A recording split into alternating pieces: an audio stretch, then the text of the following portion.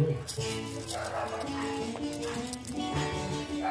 can hear these guys like 6 blocks away. They've been playing this for music since about 7 p.m. It's 3:30 a.m. on Sunday morning.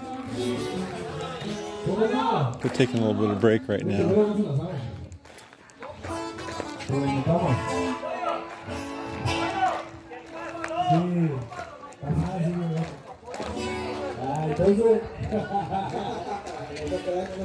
And they're going at it. They got the tuba, they got the music.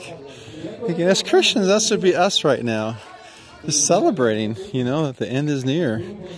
And just making a joyous sound, waiting His return.